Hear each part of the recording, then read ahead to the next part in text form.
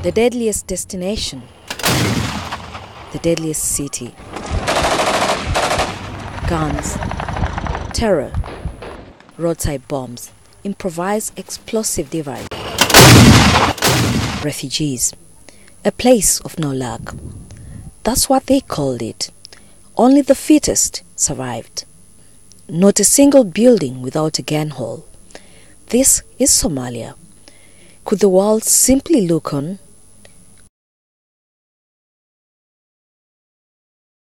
Caught in the adult world, a world of war and anarchy, was Rahma Abdullah Hussein. Born in it, lived with it, had it every day, the sound of the gun. The world could not look away forever. There was Uganda, where the response to Pan-Africanism was part of her ideology. It took the intervention of Uganda for the world to take notice. It took the intercession and involvement of this nation for Africa to speak up. An African country standing up to tackle the challenges of another African country. On the 20th of February 2007, the UN authorized the African Union to deploy peacekeepers under the Security Council Resolution 1744 in war-torn Mogadishu, which was renewed later in 2012 under UN Resolution number 2036. Hope was reborn. Uganda, joined by Burundi, Djibouti, and later Kenya, made the difference. The world needed to put an end to terror. Rahma, at 14, knew that she had to run to safety every day. The firstborn in a family of 5, her father left them, leaving her mother Madina Ibrahim as the sole provider. Rahma in P5 went to school in Alfulgan Primary School in Medina District, Somalia, with the sounds of the gun in normal routine, accompanying her to and from school almost every day. One day on her way from school, Rahma was shot. At 14 years, Rahma became yet another victim of gun rule. Her innocence shattered. One of her friends was not lucky. She died. For 7 months, Rahma lived with a bullet that hit her through the back to her neck. Where could she find help in a place where nothing functioned except guns and lawlessness? Rahma's Somalia was in all simply a geographical expression. But lawlessness has no place in this century. And in Mogadishu, despair was replaced with hope.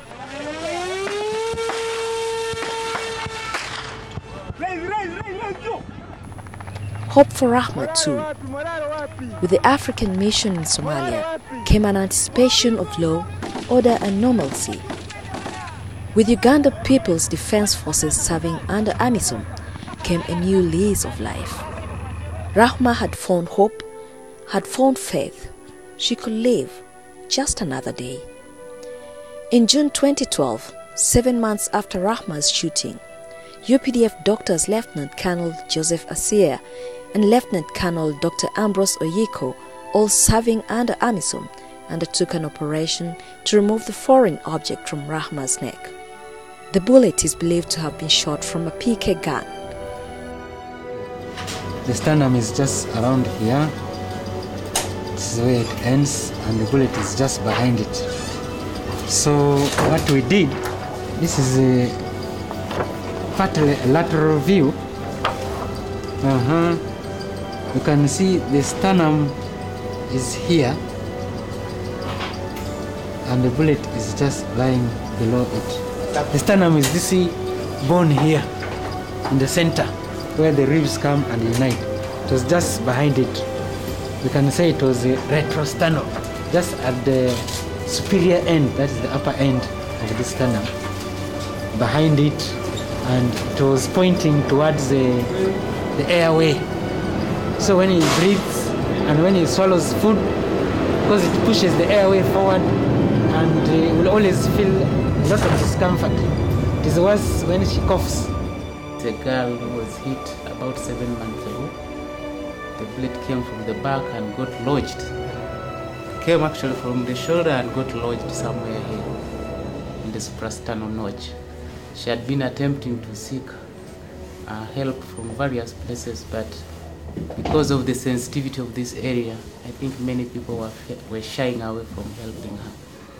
Yeah, when we first saw her, really, we also were like trying to tell her, can't you go maybe to Nairobi or somewhere and they help you from there? But she didn't have anybody who could, of course, help her do that. So after really looking at her with all the trouble, because that thing was causing problems, she couldn't swallow well. Wherever she would be eating, she would be feeling pain.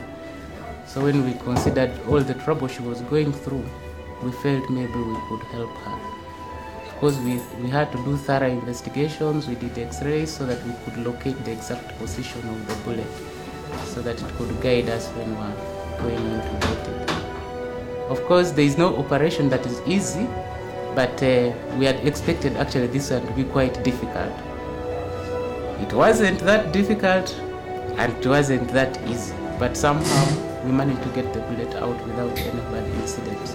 Yeah, we managed to get it out without any bad incident on the girl, and we expect that she's going to get better.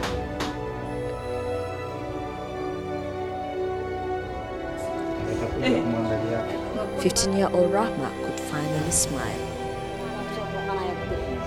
Has she forgiven these extremists, the Al-Shabaab that inflicted so much pain on her?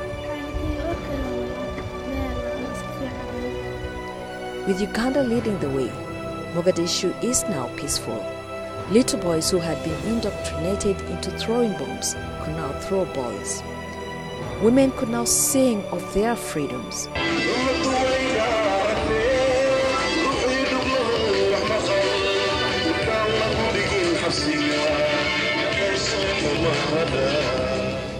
Mogadishu today, a city reawakening. This is RAHMA'S Mogadishu, where the sound of the hammer and grader has replaced the sound of the gun.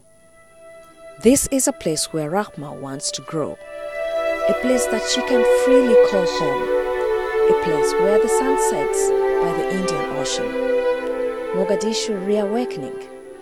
This is Rahma's story.